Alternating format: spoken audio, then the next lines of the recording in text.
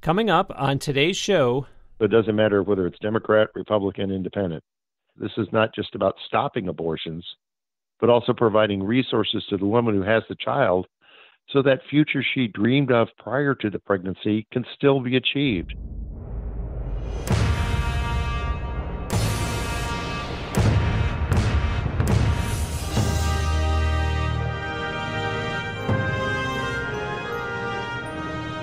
Peace be with you. This is Catholic Sports Radio, located at the intersection of your faith life and sports life, and on Apple Podcasts, Spotify, iHeartRadio, YouTube, and lots of other platforms. I am Bruce Wozniak, talking with Catholic guests who are current or former athletes, coaches, referees, umpires, clergy, administrators, and more from the pro, amateur, and scholastic ranks about the intersection of their faith life and their sports life. The show website is catholicsportsradio.net or .com. They will both get you to the same place. Be sure that you have signed up there for free for the Catholic Sports Radio e-newsletter that gets sent out each Monday. That's it. I'm not going to bombard you with emails, just once a week when a new episode comes out. While you are on the website signing up for the newsletter, look at the top of any page on the site, and you will see social media links, logos for this show, meaning Facebook, X, Instagram, and YouTube, so that you can engage with me and the show that way. The Catholic Sports Radio Community, that is the name of the Facebook group, consisting of listeners of this show and some past guests. That is free to join, and you can also find a link for that as well on catholicsportsradio.net. I truly enjoy hearing from listeners. Social media, as well as the website, all give you the opportunity to contact me, as does traditional email, which you can do through bruce@catholicsportsradio.net. Now on to my ministry moment for this episode. In sports, it's not uncommon to see a player get traded and then, as luck would have it, a game against his now former team comes up on the schedule sooner than later. Fans will watch that traded away player during pregame warm-ups to see if there is any conversation with his now former teammates. It's natural to wonder where their loyalties lie, especially when it's someone who had been playing for one team for a long time. The challenge is to move on and stay true to your new team and show them that you can be counted on not only in the game, but in situations like I'm describing away from play. This could even happen to any of us in changing, say, coaching jobs or a non-sports 9-to-5 job where there might be a competitor that you go to. It's about being a good Christian and not bad-mouthing those you used to work alongside and showing you are committed to where you are. The Lord sees what's in our heart and hears how we do or don't glorify Him with our words. In the Old Testament, Proverbs 28:20 in the New American Bible begins with, quote, "The trustworthy will be richly blessed," end quote. In the New International Version, it starts with, quote, "A faithful man will be richly blessed," end quote. Friends, the message here is we must avoid temptation, avoid deceit, and have the same loyalty in our daily life that we should have to our Heavenly Father.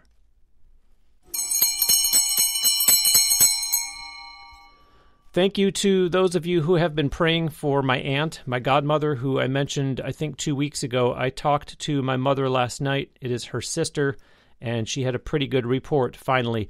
The day after this episode comes out, my aunt is going to see an endocrinologist, so we would all be grateful for continued healing prayers. I want to talk to the people who are in a different generation than my aunt, though. You're young, you don't go to the doctor that often, yet health insurance is still so expensive. If your health insurance costs too much, maybe you should switch to an affordable alternative. Take charge of your health care with Christian Healthcare Ministries. CHM offers programs starting under $100 per month. Check off the boxes of affordable, faith-based health care and get back to what you really love, running your business or caring for your kids, and have peace of mind while doing it. Visit chministries.org/Catholic-radio. Moving on now with this week's episode, my guest ran track in high school. competed in intramural sports, later taught himself golf, and coached youth league basketball and baseball, winning a regular season and a postseason title. In 2011, he was ordained to the Diaconate in the first class in the Archdiocese of Kansas City in Kansas. He has been a fourth-degree member of the Knights of Columbus, and this year was awarded a Licentiate in Canon Law from St. Paul University in Ottawa, Ontario. He is a board member of Deacons of Hope, a pro-life nonprofit ministry. Welcome to Catholic Sports Radio, Deacon Michael Hill. Thank you, Bruce, for that wonderful and start to this great interview, I hope. Thank you. My pleasure. My pleasure. Let's get started by first having you share with the audience where you were born and raised and what the family size was. So I was born and raised in Overland Park, Kansas. It is my father, my mother, and I have a younger adopted brother. I, too, am adopted. Am I correct that there was difficulty in the delivery when you were born? Do I have that right? Yes, you do. What it is I was actually born to an unwed mother, and she was in the hospital. They immediately baptized me because they didn't think I was going to make it through the evening. And eventually I was adopted out to a loving father and mother who were husband and wife. They themselves could not bear children.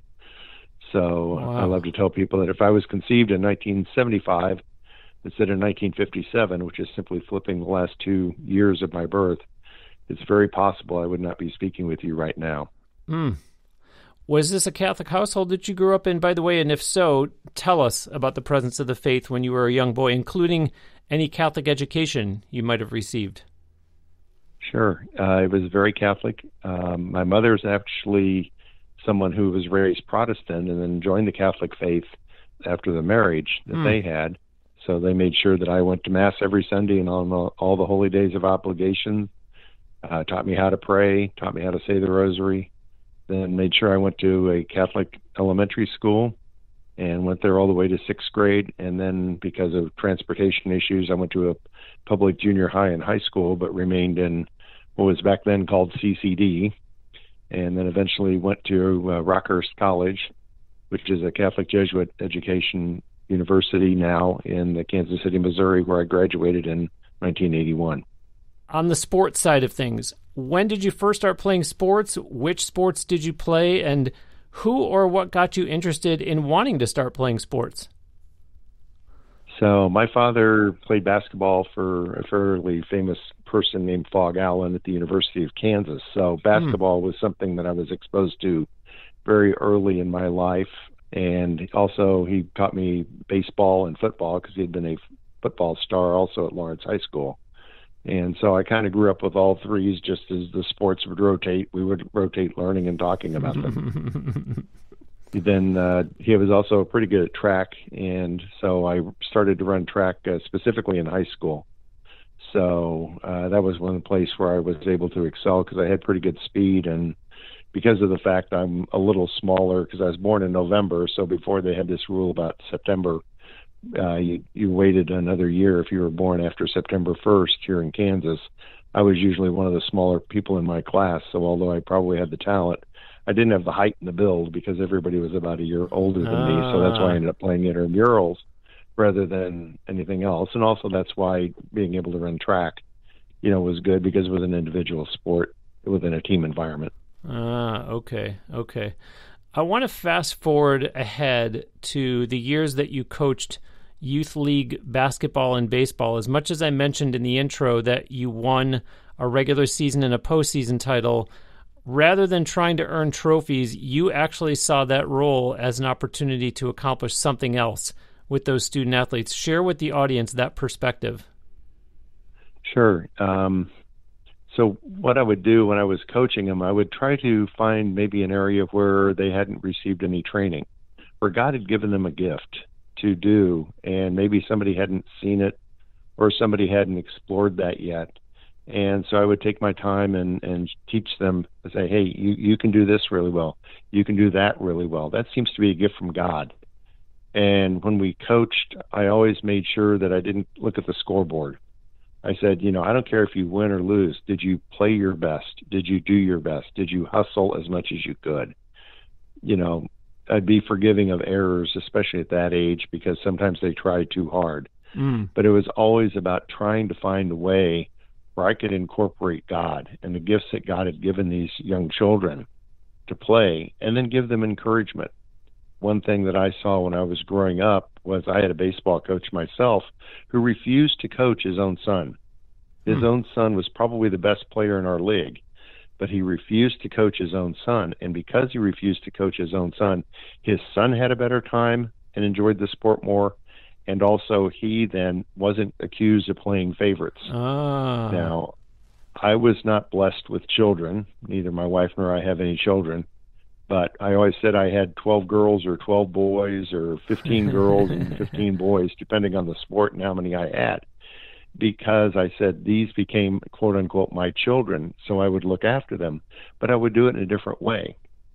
I would sit there and somebody would say, I'd say, good cop rather than bad cop. And being good cop, I would say, hey, you can do this. Let me give you some encouragement. And I found out later on that a lot of those children that I coached were then able to say, hey, this reinforced what mom and dad said. This is somebody who really shouldn't care. That's interesting, because I had two follow-up questions for you, and one of them was going to be, did you get pushback from parents saying, why aren't you just giving it everything to make sure that these kids win instead of, hey, I'm not looking at the scoreboard? The other question was going to be, what influenced you to develop that approach to coaching, to saying, I'm not going to look at the scoreboard. I just want to make sure the kids are having a good experience here and giving it their all. Well, I took my coaching philosophy from a gentleman named John Wooden who coached UCLA. And a lot of his books, he talked about, I just want to sit in the stands like a fan and watch and see how good a job I did preparing the team to play this game without worrying about the score. Did they run the play the way they were supposed to run it? Did each player kind of do what they were supposed to do? Were they in the right position at the right time? And that was kind of the philosophy I took into my basketball and into my baseball coaching was, because I said, okay, I had a pitcher out there one day who was not, his form was wrong. He kept missing the plate and then actually endangering other players because of the fact he was so wild. And I said, I don't want anything bad to happen to the other team's player either. So I yelled at him. I said, would you just extend your arm and snap your wrist, which is his normal throw. He immediately did it and started throwing strikes again. And the ball started moving like it normally did. And at the end of the inning, he came in and he said, thanks for yelling that, coach. Wow. And that meant a lot to me because I think he was out there struggling and I didn't want to embarrass him by calling timeout and going out there. Yeah. But I could yell something from the side. And, those are the things you can kind of do when it's not about the score. It's about how can I coach him so he can use God's gifts to him in a much better way. And I think you said that the parents did appreciate the approach that you took. So I think the answer to my question is no, you didn't really get much pushback. Am I correct? No, very little pushback. I think I had one parent over the years who was kind of wondering why I was yelling at the kids. And my wife, who happened to be sitting right next to her, said, did you hear what he's yelling? He's not yelling at them. He's yelling encouragement to them. Wow. He's giving them positive reinforcement that you're doing the right thing. It just didn't work out. Because, that's sometimes what happens is sometimes you've just got the other team's got a better player than you've got. And he or she makes a play that even though you were in the right position and did the right thing, or, you were in the right position to take the throw and you caught it and you stepped on the base and you went to throw it to first base and the guy who just beat it to first base, he was just too fast. You did everything perfectly. You just didn't get the double play. Yeah. Or you didn't get the force out because he got to second base before you got to second base. And those are the kind of things that, once the parents understood what I was doing was trying to coach them up rather than being negative Nelly, that becomes very easy for them then to say, okay, he's not yelling at my child. And audience, if you'll just show a little grace to both myself and to Deacon Michael Hill, I know he has two stories that he wants to share with us. So while we're here in this coaching part of his life and the stories he's telling, I wanted to let him tell those two stories. And I promise we're going to move on because we've got a lot more that we're going to cover. But please go ahead, Deacon, and share those two stories that you have. Yeah. So the first one I always call is called Tommy and the Free Throws. And Tommy was one of the players who wasn't a starter. He was someone who sat on the bench a lot, and it was a game where it was really close down to the end. And I had one of my better players had 4 fouls, and we were a very tight game, and I wanted him to be the other player to be able to be eligible for the overtime. And because I knew that he would be a very good player against this other really good player. One thing I didn't say is I can't hear in my left ear. I can only hear in my right ear, and I happen to be sitting to the right of the other team. And all of a sudden, for no reason at all, I see an official blow his whistle, and I kind of look up at him, and he gives the technical foul sign, and he points at the other team's bench. Well, I look out at my players because now I've got to shoot 2 free throws with 3 seconds left in the game. And I look, and I got 4 guys, and we've all seen it. When a player gets tired, he grabs the bottom of his shorts and bends over almost, like in an L shape. Yeah. And they're all looking at me like, okay, who am I going to call to do it? And I look over at Tommy, and Tommy's just standing there like it's a spring afternoon. He's got all this energy and everything. And I'm going, in practice, he makes these free throws. I'm going to give him a chance. So I said, Tommy, shoot the free throws. And he looks at me like I've lost my mind. But I send him to the free throw line. I said, Tommy, shoot the free throws. And I just leave it at that. He goes up, bounces the ball 3 times, look at the basket, and just kind of flips it at the basket. It hits the right side of the rim, the backboard, and falls off. And he looks over like I'm going to pull him off the line, and I yell at him, Tommy, would you make this free throw so we can all go home? We want to watch the Chiefs play. And this time he's very serious. He goes, bouncy, bouncy, bouncy. Just like practice, shoots it. It is as pure a swish as I've ever seen on a free throw. Now we're up 1 point with 3 seconds to go. I pull him out. I go, I'm going to put my better player in. So I run him into the scorer's bench. He comes back, and we end up defending the other team, and they don't get a shot off at the end of the game. We win 31-30. Wow. Shake hands. Everybody goes home. A month later, I run into Tommy's parents in the back of church. And they said, hey, have you heard about Tommy? And I'm thinking, this is usually not good news. This is probably bad news. Yeah. I said, what's wrong with Tommy? Almost exactly like that. And they said, oh, no, Mike, it's good. It's good. Okay. I said, what happened? He said, remember when he hit that free throw? I said, I'm probably never going to forget it. And obviously, it's 30 years later. I still haven't forgot it. And he says, no, it's great. He said when he went back to school, he stopped being picked on. He stopped being teased. His grades went up a full letter grade in every subject in his school. Oh, my gosh. And he was, quote unquote, one of the guys. Oh, my gosh. Fantastic. What it was is he then believed in himself, too, because, as I said earlier, this is somebody who got positive reinforcement for somebody who really shouldn't care, his basketball coach. Wow. And he gave him a chance, and he came through, and he went on to have a great life. That's wonderful. That's wonderful. And the second story that you have?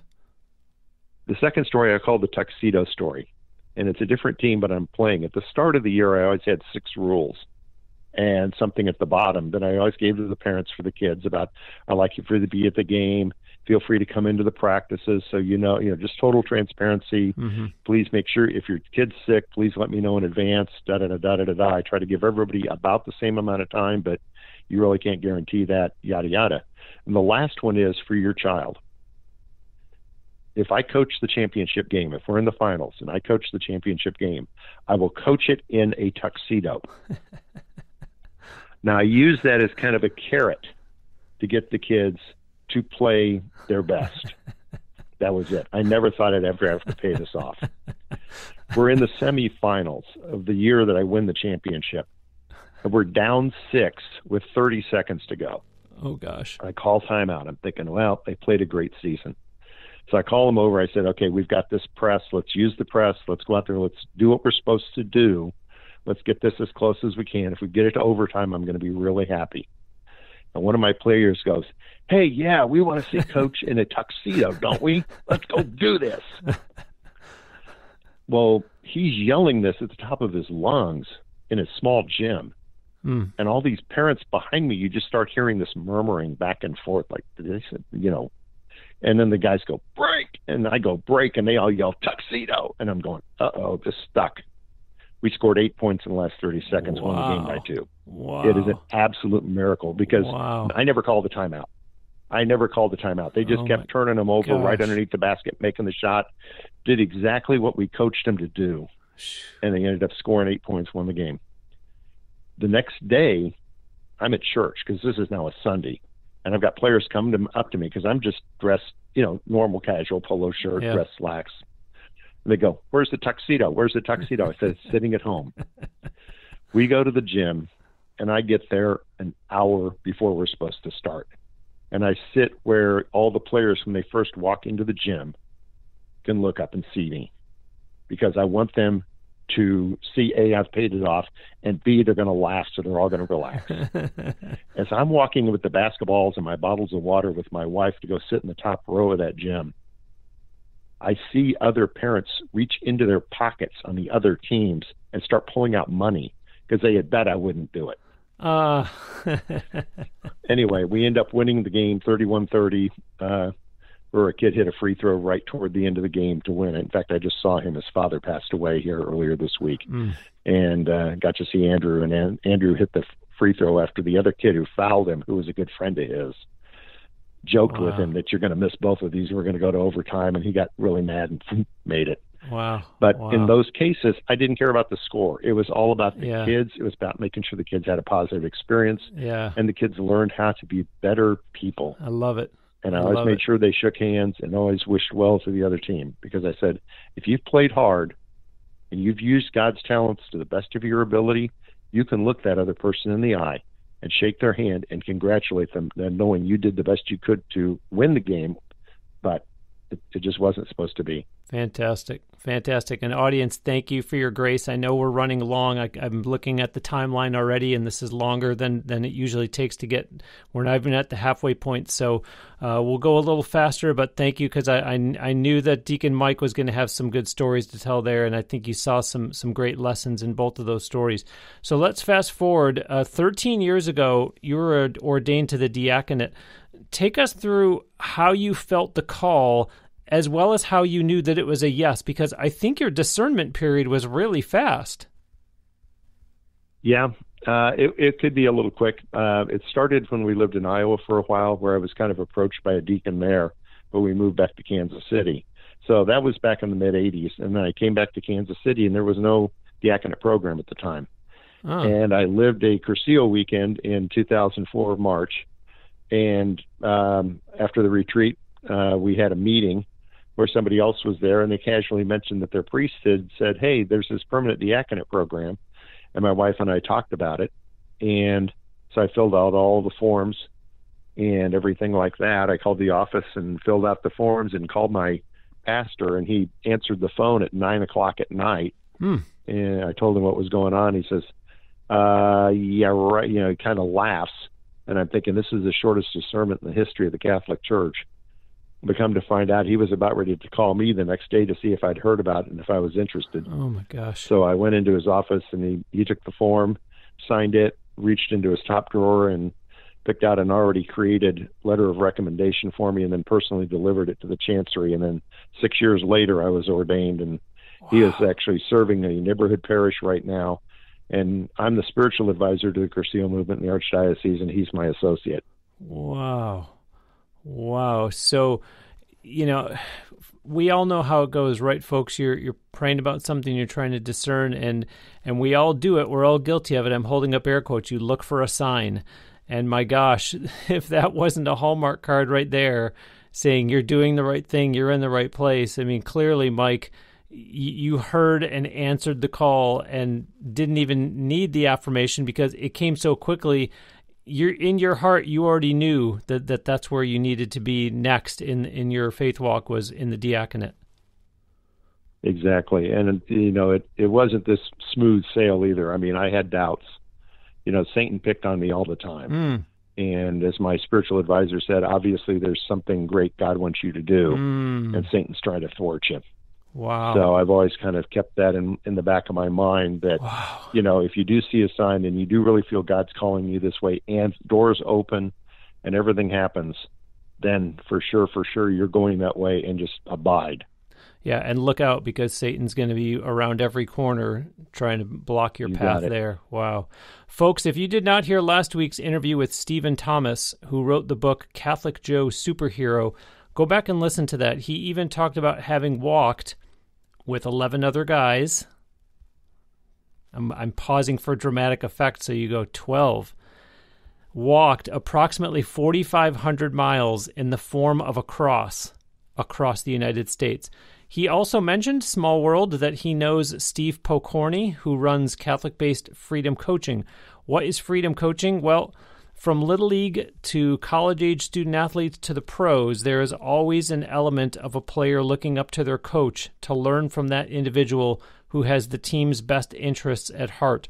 The coaches who work with individuals that have a compulsion to pornography as part of Freedom Coaching do it because they have their best interests at heart. They want to help them improve. Visit freedom-coaching.net today to learn more, and do please let them know that you heard about Freedom Coaching on Catholic Sports Radio. Deacon Michael Hill is my guest, and we've got lots more to cover, including what Deacons of Hope is, what NFL team he is a season ticket holder for, and more. But first, if you missed it, last week we celebrated the milestone 300th episode of this show. My continued thanks to everyone who listens to this show. Please tell others about it. I'm always reading so many different reports from across the podcasting industry, and when they talk about getting a bigger audience for your show, there's always mention made about how influential word of mouth is. So whether you simply tell someone about Catholic Sports Radio, or text them a link, or email them a link, or use the share feature that a lot of different podcast apps have these days, it's going to help tremendously. We are all a part of this ministry, not just me as the host, and not just the people that I interview each week as the guest. Think of where our parishes would be if everyone sat back and said, no, the priests are there, they'll take care of everything. That's why people like Michael Hill become deacons. It's why there are ministries within each parish. It's why there are ushers, altar servers, and so many other people giving their time and talent to be a part of the church. In the same way, I ask you, as part of this ministry, to consider Catholic Sports Radio as part of your tithing. Let's make sure that this show can get out to more and more people, and then I can keep up with the bills that come in for various expenses that you so often hear me detailing on numerous episodes of this show. Guests and listeners alike have made a financial gift to this ministry, which is part of how we were able to get to a milestone like last week's 300th episode. I trust that this is helping you in your faith life, and you believe in the mix of faith and sports, and that you see value in not only the work that I do week after week, month after month, year after year, all without getting any income from doing this show, but that you also see this as a resource to help draw people closer to Christ. Please prayerfully consider utilizing the blue Donate to CSR button that's on the homepage of CatholicSportsRadio.net. Yes, or .com. They'll both get you to the same place. That blue button is a fast, easy, and secure way to make a financial gift. It will allow you to use a credit card, debit card, or even PayPal. Alternatively, though, if you prefer, since I know some people don't like putting payment information on the internet, you can get in touch with me through social media, the website, or email. For details on sending a check through the mail, bruce@CatholicSportsRadio.net is how you can write to me. Regardless of which method you use, the blue Donate to CSR button on the website or sending me a check, with your permission, I will happily say your name on the air on an upcoming episode of the show as a public thanks, as you heard me do as recently as 2 weeks ago in thanking a listener who had made a gift through the website. Or as some people have instructed me to do, you can ask to remain anonymous. I'm grateful for your considering Catholic Sports Radio as part of your tithing, as I continue working to move more people closer to Christ through the mix of faith and sports. Deacon Mike, before all that, you told us your story about your call to the Diaconate. While you were in a Catholic environment for higher education, I'm talking about Rockhurst College, which is Jesuit, help us connect the dots, because it was this year that you were awarded a Licentiate in Canon Law from St. Paul University in Ottawa, Ontario, no less. So walk us through all that, because that's an almost 43-year gap between graduating from college in Missouri to getting a licentiate in canon law from a university in Canada? Well, the middle point in all this is actually my diaconal discernment. Part of your diaconal discernment involves taking courses in canon law. There's a simple course where they kind of do a high-level overview of canon law and how it applies to the church. Well, the person who was the moderator of our diaconal formation was actually the judicial vicar for the Archdiocese at the time. And I was able to follow along and ask good questions and do the papers that were assigned to those courses. He kind of intimated to me in his own way that, maybe you've got something there. Maybe you need to look into this. And so I put it aside for a while because I said, well, I've got to complete the diaconal courses. But when I came out of it, the pastor of my parish said, I want you to take over our CIA. That's something deacons do, is they do our CIA. And I said, okay. And he says, now you're going to have annulments. So you're going to have to get those. And so I started filling out the annulment paperwork for people who are coming into the church, which is required for anybody who's got in an irregular marriage or has a prior marriage. And those cases went right through the system and came right out the other end very, very quickly. And because I had understood what was needed and got it done. And then eventually we got to a situation where he retired and another priest came in and took over his JV, and I happened to run into him while I was in a meeting, and I just gone to confession with him, and I said, okay, confession's over. And I said, okay, what do you got? I said, do you need help? He says, I desperately need help. And I said, okay, let's talk when we get back home, because we were up in Omaha, Nebraska. Came back home, met with him, we looked at places, and he put my name in, and Archbishop Naumann, about a year later, says, go for it, and so did COVID. So the first 3 years was pretty much all remote because of the COVID situation. Everything was shut down. So I did those years, and then we'd go up for about maybe 6 weeks at the end. But I ended up getting the licentiate last June, and also got a 9-hour course training in what's called CPCS, which is Child Protection and Child Safety. So that's sex abuse and understanding what goes into it and what could cause this and warning signs, basically. So for those that are familiar about Virtus, it's like Virtus, but up a couple of levels. And now I'm the defender of the bonds of the Archdiocese. And that sort of segues nicely into audience in May of last year. Back on episode 222 of this show, my guest was Deacon Kevin Cummings, the co-founder of Deacons of Hope. I encourage you to go back and listen to that interview if you never heard it. But Deacon Mike, you are a recent addition as a board member for Deacons of Hope. Please go ahead and share about that nonprofit pro-life ministry. Sure. The Archdiocese probably has one of the greatest proponents, if not the greatest proponent ever, of life, which is Archbishop Joseph Naumann. And his motto literally translates, life will be victorious. And he lives this every day. And Deacon Kevin Cummings, who you just referenced, met up with me at our annual retreat last year, and he asked me if I would want to join up. And I knew that my canon law time studies were coming to an end, and I told him, I think I can help. And so he had me join on with him. And so over the past few months, I've created a database with contact information for all of the dioceses and archdioceses. So I've got like the deacon director and the vocations director for all of them. And we've got that on a spreadsheet. And we're going to begin hopefully contacting these people to see, because our goal is now to raise awareness and get greater involvement among the deacons and the vocations directors all across the United States.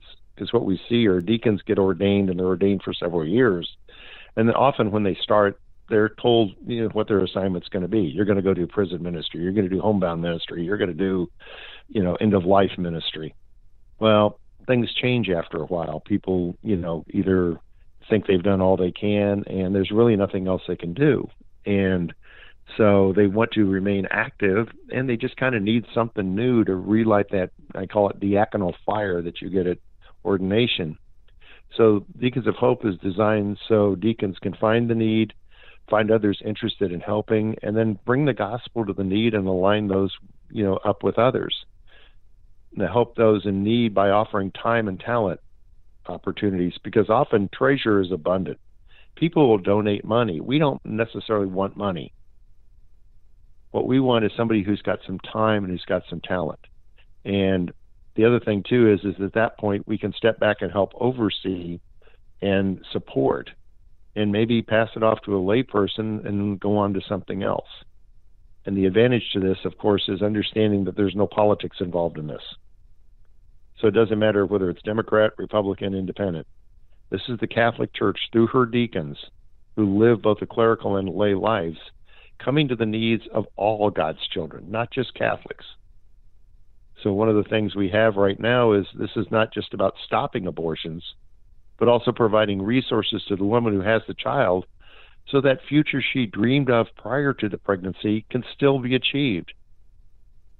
It's opening a food kitchen for the homeless so they can have a place to eat and be in a safe, controlled environment when the weather's bad.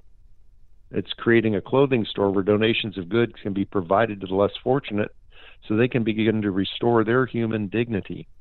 It's setting up voluntary medical, dental, even surgical services to those in need so their health issues can be addressed. And it's getting prescription drug medications to those who need them but can't afford them. So we work with doctors and dentists. I like that you're giving this list because, audience, I don't want you to tune out and say, he's only talking to deacons, he's only looking for deacons, because there are ways, Deacon Mike, that you're saying that parishioners can get involved at their parish. And it might be asking the deacon at their parish, are you aware of this organization called Deacons of Hope? But there's also opportunities for them to get involved that, like you say, could they donate money? Sure, but there's other things they could do to help out Deacons of Hope. And so, folks, on the show page for this episode on CatholicSportsRadio.net, I'm going to put a link to the Deacons of Hope website so you can go there and read more about them, see about getting involved, link over to their Facebook page, make contact, and so on. For those of you who have not heard me talk about it before or have not seen it on the Catholic Sports Radio website, 5 years ago, I lived my Curcio weekend. You heard Deacon Mike mention it previously during this conversation. Deacon Mike, you are a Curcioista as well. Go ahead and share with the audience about the Curcio movement for those who aren't familiar with that. That'd be great. Thank you for the opportunity. Curcio is a 3-day lived experience. Men live it alone and women live it alone. So it's 2 different retreats, one for men, one for women. It begins on Thursday night, where you have an opportunity to listen to a meditation, do an examination of conscience, then go and receive the sacrament of reconciliation. On Friday, you end up encountering yourself a little bit. You learn about your ideals, and there's 13 talks that go on through the weekend, and there's opportunities in there for you to share with other people at your table and with other people in the room. And what you're actually doing is practicing a methodology that allows you to get better at your prayer, get better at studying, and get better at evangelizing your environment. And your environment is the people you're with in your parish, the people you run into at the grocery store, the people you run into on the highway. Not literally, but, I mean, they pass you. And it's an ongoing commitment that you have that ends on Sunday night when we close down the weekend. And the beauty of this is you become self-sufficient or more self-sufficient in understanding what the Catholic Church truly teaches. And through that methodology, you not only share where you found something, but they share back with you. And what that does is it says, hey, I can take care of this and pull that maybe a little bit off of your pastor, or you become more knowing about what the church teaches and how the church operates, so you get yourself into a situation where you're far more effective in your parish. And that is really the goal of the entire program, is to make you a better Catholic and a better Christian. Yeah, amen. And there's some great, I'm going to call it accountability too, because every month there are Ultrea meetings. And I understand, audience, that not every church program is for everybody. You do have to try a bunch of them and see which one you really find yourself attached to. I, in particular, had a wonderful, wonderful experience in the Curcio movement. I had gone on a men's Emmaus weekend. It didn't do anything for me. It doesn't mean that Emmaus is not worth your time if you've never done it before. But that's my point, is that you try different things and you find the one that really resonates with you. And the Curcio movement I just found to be wonderful. We're in the home stretch. I just have two final questions, and we'll wrap up. But this one I have to do. I was told, Deacon Mike, that not only are you a Kansas City Chiefs season ticket holder, but a long-time Kansas City Chiefs season ticket holder and a die-hard Kansas City Chiefs fan. So go ahead, bask in their success. Tell us about your being an ardent supporter. And, of course, can they win the Super Bowl again at the end of this season, honestly? Well, I will tell you this. I remember watching Super Bowl I. Wow. 1967 Wow. on TV. My father was transferred to Cleveland on a temporary assignment, so literally during Super Bowl IV, I had to break away and take my father to the airport with my mother. So I missed most of Super Bowl IV. I've seen it on tape. We bought season tickets when we moved back from Iowa back here to Kansas City. In fact, I like to tell people we bought Chiefs season tickets and tickets to Starlight Theater for date nights. And then we bought a house so we'd have somewhere to send the tickets to. But can they, I will bask a little bit in the glow in that, unfortunately, because of my diaconate, one of the things you had to sacrifice was my Chiefs season ticket. So, oh no! Unfortunately, that was the year the Chiefs had drafted some kid named Patrick Mahomes out of Texas Tech, and I guess he's okay. But we still watch him every weekend. We're on TV here at home. We're going to try to get out to a game here pretty soon. Sometime we'll pay their freight and go out. Now, whether they can pull the three-peat off or not, I don't know. My hope is they can, but you know what? This is a heck of a run. And when even the one they lost when they lost to Tampa Bay, that's still a heck of an achievement to get there even then. So, go Chiefs, and maybe, just maybe, we will get that elusive three-peat. To understand how hard this is, realize that New England Patriots twice won two in a row and couldn't get the third one. So, God willing, they get it. But if not, we're still going to be pretty good. Yeah, and in this day and age of any given Sunday, and we see the parity, it makes it that much more of a steep climb to the potential three-peat. Let's close by having you share about your wife, how long the two of you have been in the sacrament of holy matrimony. I know that she had some involvement with the church as well. Please enlighten us on your marriage. Sure. As I said, I graduated from college on December 18th, 1981, and we got married on December 19th, 1981. That's a whole nother story. But we were married then. She has been an organist now for over 50 years. Wow. She still plays very well.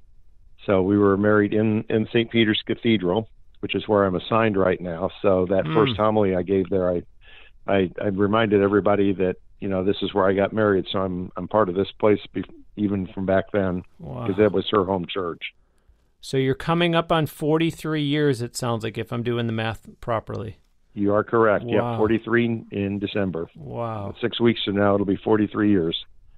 And, it's been a blessing. It seems like 5, but that's what it's like when you really allow God to work in your marriage. The years click off, and, we've been blessed that, we've been able to be together for 43 years, and God has really blessed us even without children, because we have 27 nieces and nephews that just love it when Aunt Jen and Uncle Mike show up. Did you meet her because of the church, or where did you get that from, Bruce? Not even close. Yeah, no, definitely it was. We were mentioning Cursillo here just a few minutes ago. Their search, which was in a 1970s kind of search type retreat, or Cursillo type retreat of search. And so she was working backup. She was support and I was support. And we met on there. And then we just kind of parted ways. And a month later, they had a get-together of everybody that was on there. And she said she walked into the room and she said she heard bells and she saw me. And we went out got alone together there for a while, and ended up getting married 3 years later and been happy ever since.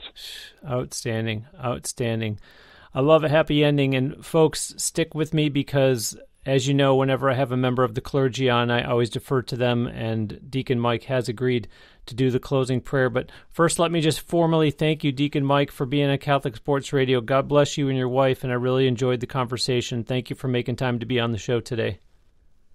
Absolutely, Bruce. This was great, and I really appreciate it. And blessings on you and blessings on Catholic Sports Radio. Thank you. This is a tremendous thing that you're doing. and it's kind of unique. And I think that people understanding that there's something bigger than the football game or the baseball game or the basketball game. There's appreciating the talent that God has given these people to do these things, to keep us entertained and distracted for an hour or two or three. Amen. Is really important, especially in the society we're in right now. Amen. Amen. And so, Deacon Mike, on that, I will defer to you if you could close us out with a prayer, please. Sure can. In the name of the Father, and of the Son, and of the Holy Spirit. Amen. Almighty and ever-living God, we ask blessings on your church here in this time in the United States and around the world. May we find the ways to heal the divisions, and through the synodality process, learn to listen to each other with respect and love.